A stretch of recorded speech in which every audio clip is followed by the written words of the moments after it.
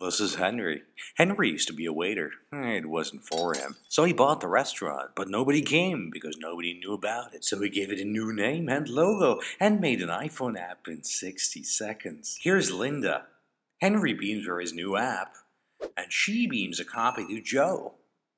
And Henry beams another one to cousin Alex, who beams it to Sylvia, who's on crutches. Henry also puts his app on Facebook and Twitter, where everybody can download it and send it to their friends. Even Uncle Jim on his computer. Thanks to the download button on Henry's website, he can beam it to his nephews.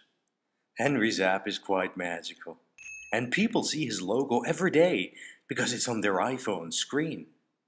It looks gorgeous and fun, even though it took Henry only a minute to make it. Here Henry shows us his latest dishes on the picture gallery. And here I can beam this app to my friends in many ways. And here's the map to Henry's place. Let's see if he's open tonight. Yes, he is. The best part?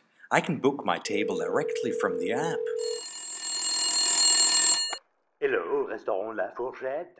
Table for 2 at 8, please. Okay, thank you. The phone hasn't stopped ringing since Henry introduced his app. His secret? He made it all himself in 60 seconds on his own computer, without programmers or designers. Then he instantly beamed himself his very own app. No waiting. Then he beamed it to Linda, who beamed it to Joe, and the rest is history.